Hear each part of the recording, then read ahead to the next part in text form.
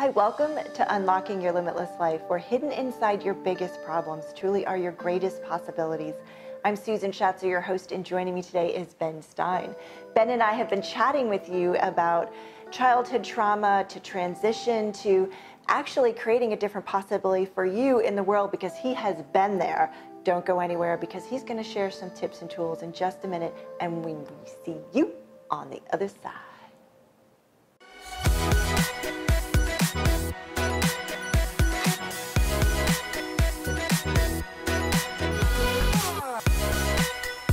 Unlocking your limitless life.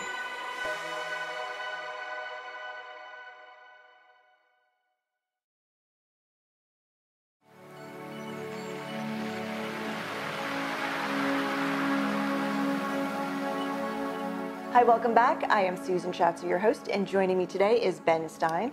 Ben and I have been speaking with you about his childhood, transitioning into and out of drug dependency, and we're about to step into where he is now and how he is contributing to those other people in the world who may be suffering from or in the same place that he was. So please take us there, Ben, because I know that so many people want to find out the happy ending to where you were, and they're following along with this. So what is your next step? All right. So I enroll into a coaching program. Turn a 3-month no alcohol, no drug challenge into over a year. In that year time, I learned how to process my negative emotions. I learned how to design my life with intention and with vision. I created a TV pilot, which had been a long time dream. I started coach training after my 6-month intensive, and I then embarked on another dream, which was traveling around the world for 8 months, starting with Kilimanjaro and ending with Everest Base Camp. Nice. So I was like, now I've got these tools to live an amazing life. And it was challenge after challenge after challenge after challenge, and some were given to you and some were self-imposed, and yeah. And each one you successfully completed. It was the next challenge. Yeah, it's like, what's next? I was like, if I'm gonna coach people on living their best lives, I need to be able to do that as well. So after my travels, I wasn't ready to become a life coach full-time. So I went back into the advertising industry, was very successful in that, became an executive producer at ad agencies, pivoted into the .com world as a VP of software at a .com, and I also side hustled coaching because I had left coaching and I was like, wow, I really want to do this. And I was getting into the purpose question at the time. What really is my purpose? Because I was making good money, I was being challenged, but I didn't feel like I was really contributing in a meaningful way to what I was here meant to do. So that's when I started the Purpose Up podcast. And the Purpose Up podcast is all about inspiring people to live purpose-led lives. And it was partly a question for me to get clear in the question for myself and to use that quandary to help others along that way. And so I've interviewed some amazing folks for that and learned so much about purpose. And I share that with folks now into my coaching. And also had used that side hustle to be able to transition into coaching full-time. So I'm really passionate about helping light lighthouses in the world now. I was really afraid for a long time to take risks. And as you know from knowing me personally, fear is one of those things that can get the best of anybody. And I really work with folks to change their relationship to fear, because once you change your relationship to fear, you can really do anything. So my mission now is to help people gain clarity, to gain confidence, and to gain courage to step into their purpose, their potential, and their passion. And it really just totally lights me up when people understand how they self-sabotage themselves, understand their own self-limiting stories, and can then pivot away from those into their vision of what they really want. You know, what you're talking about resonates with me, because we have not always all been on a happy path.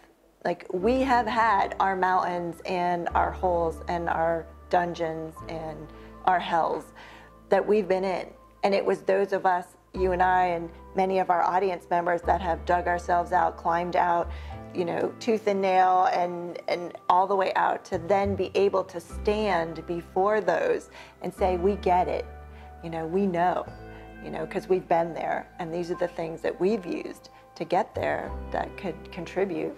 And I love what you're saying, because you're actually pulling on a lot of the tools that you use to get yourself there to then be able to support others. Totally, totally. I mean, and just as an example, I had a story for so long that I'm not the entrepreneurial type. So then I didn't want to leave my benefits, didn't want to leave my cushy job. But, then I realized if my purpose is to really serve other folks, it is selfish of me to let my stories win rather than an alternate possibility of what if I actually am an entrepreneurial type, and what if I really am here to make a huge impact. And, I know you talk a lot about asking the right questions, and it's so important that we do ask ourselves the right questions. Just to get geeky for a sec, there's a part of our brains called the reticular activating system. Yes. And it is that filter that, if you buy a new pair of shoes, you see them everywhere. If you buy a new car, you see it everywhere. But it also works with your belief systems. So if you believe something's not going to happen, or if you believe something is, you will just bring in all of those inputs that confirm your belief and throw away all those inputs that don't.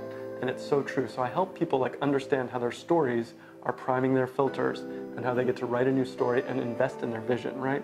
And we talked about visualization a little bit.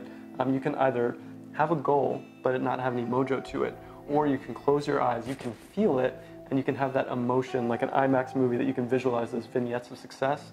And when you have that power behind the vision, you live a vision-driven life, and you actually get someone to coach you through that process, hold you accountable to it. There's so much power in that, and that's why I love this work. Yeah, I feel as though you are empowered, and you are empowering others as well. You're bringing them along with you. Yeah, I mean, and I continue to get coached as well, because I've created so many amazing things in my life through being coached, through having that person that holds me to my highest self, rather than me having no accountability and playing it comfortable, playing it safe, which so many of us do, and it's easy to do, but if we're willing to step up and play a bigger game, there's so much more possible. Thank you for being vulnerable.